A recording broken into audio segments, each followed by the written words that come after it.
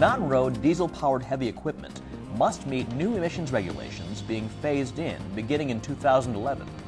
These regulations are referred to as Tier 4 Interim in the US and Canada, Stage 3B in the European Union, and Step 4 in Japan.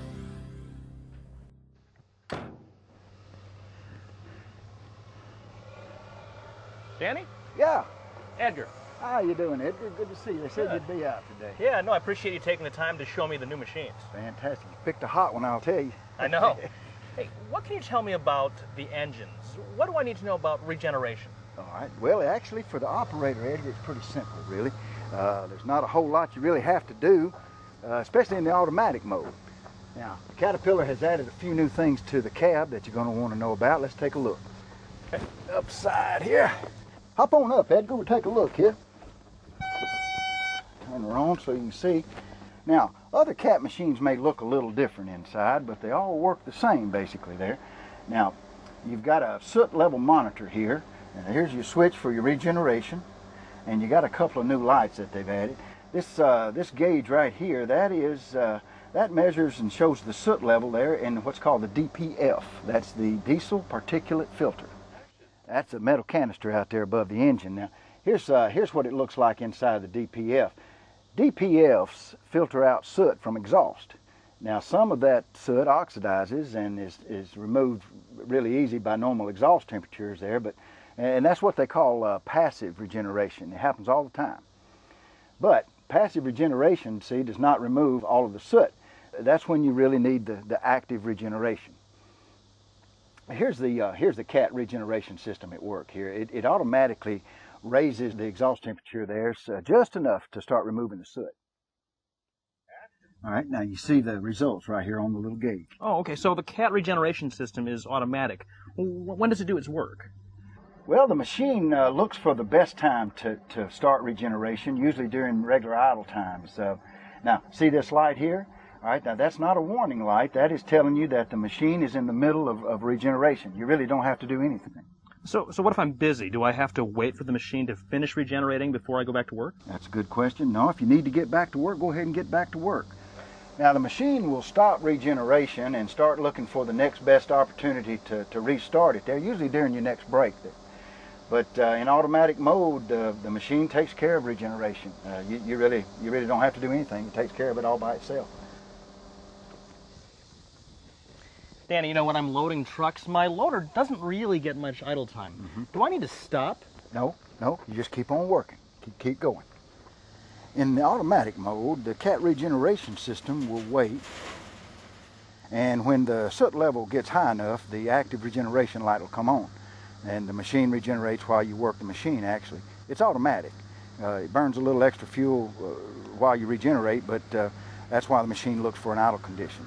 But you know, I mean, sometimes you just have to keep working, I understand. The Cat regeneration system lets you do just that. Danny, I've heard of manual regeneration. Do I need to know about that too? Cat machines run in automatic mode, but sometimes the owner wants the operator to decide when to regenerate. Now, manual mode is almost as simple as automatic mode, except it takes one special tool, your index finger. Here's how it works. You start working and soot begins to collect in the DPF. Now, in manual mode, the machine will not regenerate on its own, not even in idle speed. It's up to you. So whenever the soot levels get above 15% and you find yourself with an idle opportunity there, then press and hold the top of the regeneration switch there for 2 seconds. Now there's a light that tells you it's working. And when regeneration is complete, then the soot level gauge shows it right there, and it's just that easy. Now, just like in automatic regeneration, you can interrupt the process at any time you have to get back to work. Can I disable the system? Well, the Cat regeneration system really only raises exhaust temperatures about 50 to 100 degrees. Not much more really than exhaust temperatures when you're normally working. But you should know how to disable it when you're in the automatic mode. Now, to disable regeneration, you hold the bottom of the regeneration switch for 2 seconds. Now, the machine will not regenerate until you press that regeneration switch, or when you restart the engine, it automatically goes back into automatic mode then. And that's the Cat regeneration system.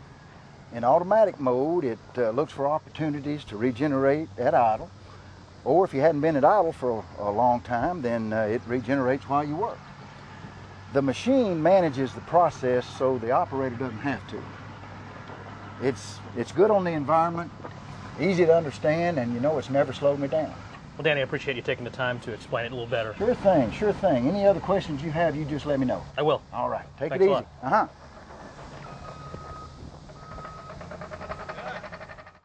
The CAT regeneration system works transparently, requiring no operator interaction.